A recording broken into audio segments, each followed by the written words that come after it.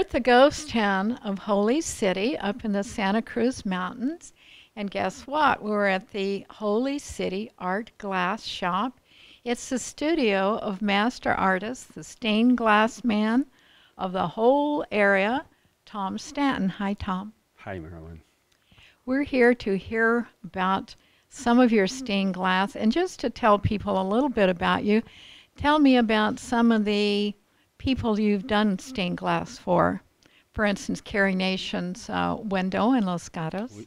Carrie Nation Campbell, Carrie Nation's in Los Gatos, Khartoum Campbell, and I just finished actually restoring St. Luke's Church in Old Town, which is right across from Carrie Nation's this summer, and it was quite an undertaking because we had to do large amounts of restoration of the painting of the figure work of Jesus with the children. It was really an unusual undertaking, but we did it. It went well. And we are going to finish this landscape window here right now. It's going in a private residence in Saratoga. That's mostly what I do, are private residences. Stained glass for architectural purposes has kind of slowed down the last few years, but for residential ones, it's... I know that you've had several celebrities who have heard about you and had, I think, Linda Ronstadt. You know what? I'm on whatever those things they make you sign, though. Oh, you can't tell who. Okay. I can't publicly go on TV and say that, but I have done work for a handful of major celebrities over the times. But they make you write those non-disclosure releases. Well, I happened to read about it in a magazine article, one of those glossy ones that was featuring you. It gets by me and the interviewer, and I always cross my fingers and hold my breath. I'm not going to get in trouble, but so far I'm okay. Well, we've been to your studio. So far, that big-time Hollywood producer hasn't showed up with his lawyers. Uh-oh. Well, you also, in your little extra time, you doing glass blowing, and I know you have seasonal work, and I was up here at Valentine's. You had all these beautiful hearts and jewelry boxes, and I see now you're doing pumpkins, gorgeous pumpkins. But let's talk about these stained glass. This one is on consignment. You always work on... No, on commission. Consignment is where you do a piece and you just put it in there and you wait for somebody to come in and maybe they're going to buy it. This is a highly commissioned piece. It's a $25,000 window, and it's for a doctor in Saratoga, and she has been patiently waiting an entire year for me to finish this. Now, who designed it? Did you designed it according to something she might like? No, I gave her several little pencil sketches. She picked one out and I elaborated it into a color drawing, and then we drew it up big. So what you do first, you draw the picture for the client, and then you make a great big pattern on a piece of paper like that, draw it out, and then start cutting the glass? Yep. Select the glass, cut the glass, wrap some kind of metal around the glass, whatever you choose, solder the glass, and waterproof the glass. Now this has copper sealing, or whatever you would call it. You have edging. This is the modern one, and you have one in the other room that has... I'm looking at my work while we talk. You have one in the other room that has metal? No, leading. Yeah, it's all metal. This is copper metal. That's lead metal. That's the old way of doing it. This is the new way of doing it. The ancient way is the lead, huh? Well, I used that word earlier. I was probably too esoteric when I used that. Okay. This is the old way of doing it. Okay, archaic. Yeah.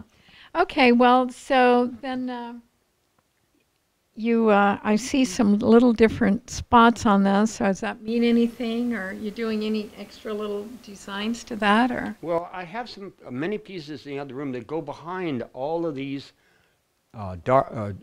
more opalescent clouds, many layers, so that it looks like a real sunset, a real California sunset.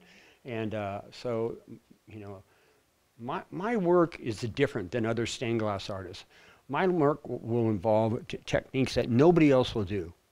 So that's why this particular window is so different and so expensive, is because, I mean, there's sandblasting in here, there's painting in here, there's layering in here. It's just, Yes, I see right here. Is that where the sandblasting would have been? No. It's kind of bubbled no, up, or no, right there, I see. So you're doing and right here. uh-huh. Okay. And then the iridescent thing, does the glass come that way, or do Yeah. you? It certainly does, yeah. So you know you know all the materials, and you know when you start designing something, you know pretty much the kind of materials you will be I using do, in order to make your I design. do, I do, yeah. What is your next project when you finish with? Because I know you've worked on this for Show you. months. Show you the next project.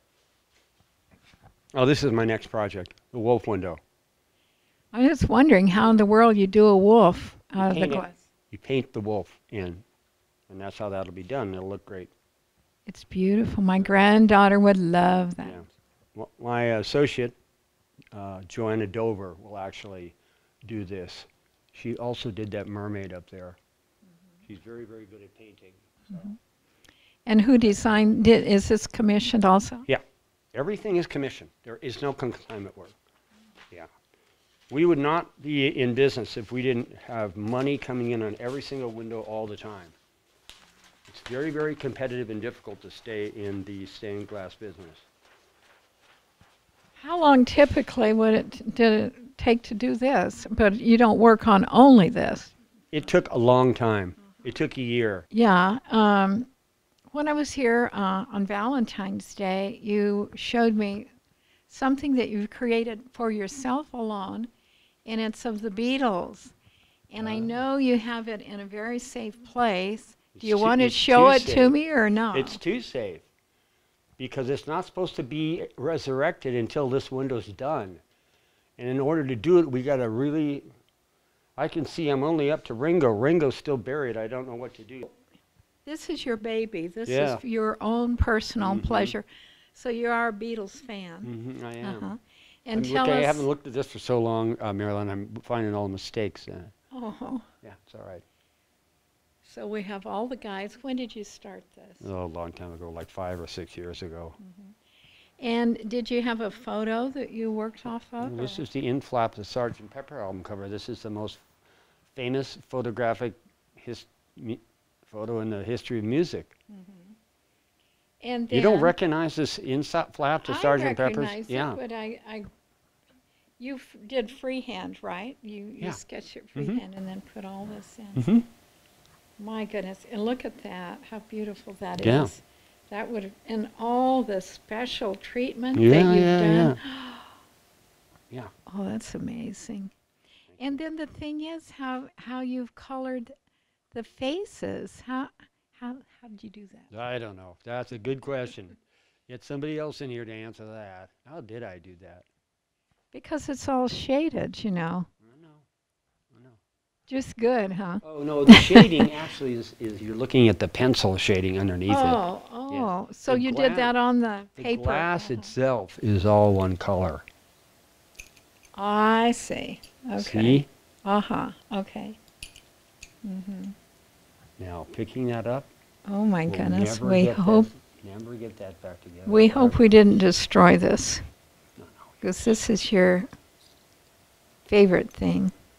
And thank you very much for bringing Yeah. that out for us, because I know you don't bring it out for anyone else. No. And I can't get that piece back in there, but I won't worry about Well, you know what? it. Not worry. We're going to leave and let you put it all back together. And so you've got the harvest and the Halloween coming up. You'll be making some more things for that. And then I guess a lot of things for Christmas. You'll be blowing glass for things like that. Are you open every day or just weekends? Oh, you know, I never know when it would be open now. I used to have standard hours. Now I don't anymore. There's just so much to be done. There's so many errands to be run, and there's just so much to be done that I'm just always, I come in the morning, I make my phone calls, then I go off or run an errand, then I come back, I work a little bit, go have lunch. So if people want to come up and buy a darling pumpkin for Halloween or harvest, No, I Thanksgiving, won't be here. they have to call you and make an appointment? All these pumpkins will be at the Doxiadis pumpkin patch, October 6th and 7th. So how did it Go in the happen? next room and look at all the ones. How did it happen that I got up here on Valentine's Day and you had customers in here? Sheer luck. Just happened to walk in and you were here. Oh, I see. Tom, thank you so much for letting us come, and we've enjoyed it very much. And You have to help me put this back. oh, we do? Okay.